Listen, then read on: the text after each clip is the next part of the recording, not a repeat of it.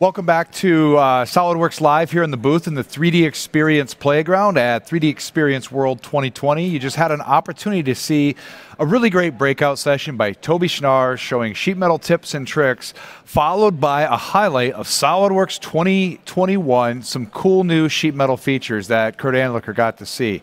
As a reminder, you can always go back and see any of these recordings later on YouTube, Facebook, LinkedIn, and Instagram. And Kurt had mentioned it. Make sure you follow the hashtag SWLive and join in the conversation here at 3D Experience World with the hashtag 3DXW20. So we're coming back from this breakout session. I'm joined here by Don from Dimensional Control Systems. Don, welcome.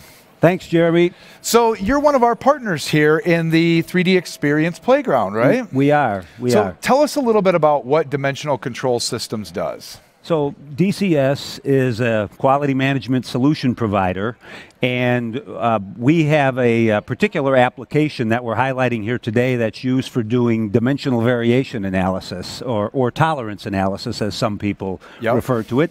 The idea is to be able to simulate how assemblies are going to go together and then apply tolerances that are set on those parts and look at what the build quality is going to be based on all of those requirements. Yeah, I mean, a lot of people, they're empowered by tools like SolidWorks to create amazing designs, but one of the things is I can design a part to be the perfect size and shape, but in the real world, that part's going to get manufactured, and there's going to be tolerances I'm going to have to understand and work around, correct? Well, the thing that we always like to remind everyone is there is no such thing as a perfect part, except in a CAD system. Right. So as soon as any kind of manufacturing process is applied, we live in a world of levels of imperfection. So now your product's not necessarily new. It might be new what you're showing here inside of SolidWorks, but you've actually been a partner with Dassault Systems for quite a while, correct? We have been a CATIA partner for 20 years. Yeah. And we have many customers, some of the largest and most prominent Dassault customers as also our customers.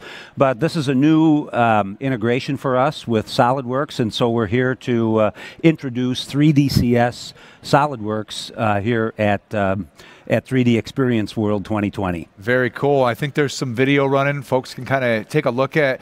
You guys are kind of integrated right inside of SolidWorks. You guys are able to work right inside of the interface. I always tell people, I said, if you don't know that we are a third-party partner, you would think we are just another Dassault application running inside of SolidWorks or running inside of CATIA. Yeah, that's great. So is this your first time coming to 3D Experience World or SolidWorks World as it was in the past? So we've been to this show as an exhibitor before, and then also a couple of times just as attendees.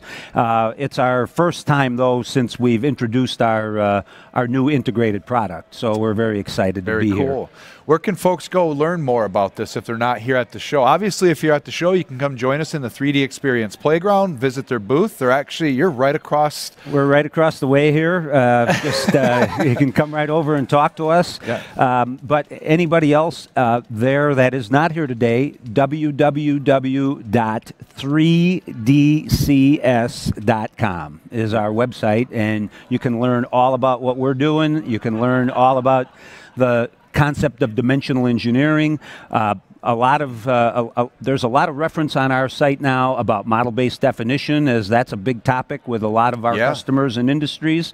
And you can see what the whole breadth of what we do is. Yeah, and I think somebody had mentioned when I was over there, you guys actually work with the model-based definition stuff we do right inside of SolidWorks, correct? Absolutely. So we have a tight integration not only with the CAD, but with the FT&A in CATIA, or with the PMI, with all of the semantic GD&T that is defined in the SolidWorks model. Well, that's really cool. Don, I want to thank you for taking a few minutes to join us here today.